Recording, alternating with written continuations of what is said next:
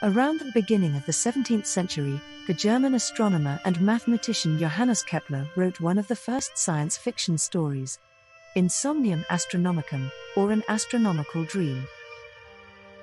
The short story, in Latin, relates the tale of an astronomy student who learns about voyages to the moon. The story begins with an adventure.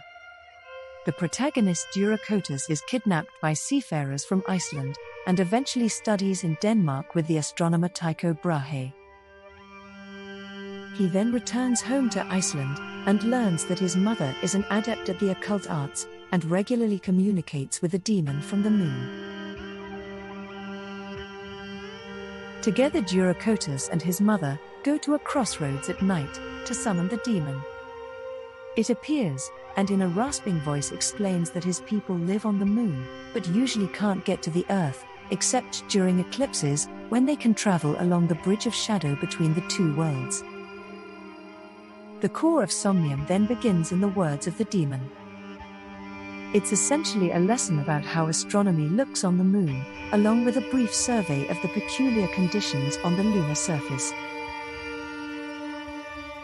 Kepler imagined the moon as a populated world, with an atmosphere and exotic life.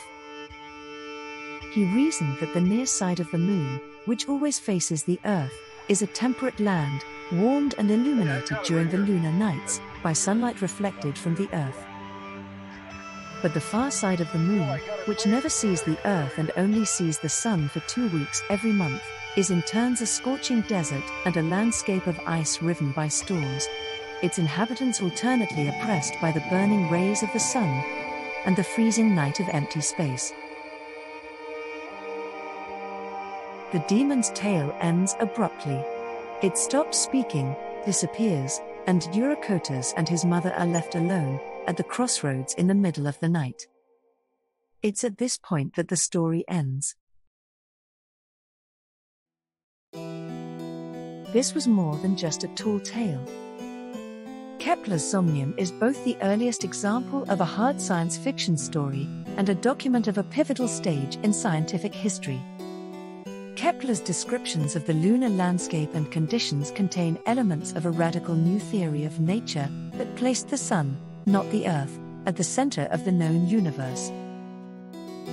In the course of a few decades, the heliocentric model with the sun at the center of the planets, which was championed by Copernicus, Galileo, and Kepler, dislodged the Ptolemaic model, which put the Earth at the center of the heavens. Kepler's analysis of the motions of the planets around the Sun inspired Isaac Newton's work on gravity, and were a step towards the modern understanding of the universe. The Somnium may have also put Kepler's family in danger.